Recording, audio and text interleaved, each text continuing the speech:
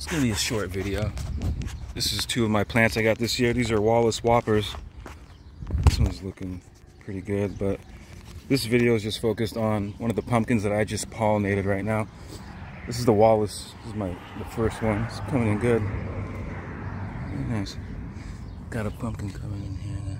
Pollinate that one maybe in a week. We'll see. Nice leaves. And then here's the one. This is Wallace number 2. I pollinated this one just now. Not a bad plant. It's looking really healthy. There's no sunburn or nothing on it. Sun scorch. And here's the one I just pollinated. Got all the male flowers here. Here it is. Tied it up. Had a bunch of ants in there, so I sprayed some bug spray, but I think it'll be good. Hopefully it takes. This is one I'm really looking for. It's right on the edge, right on the end of the vine.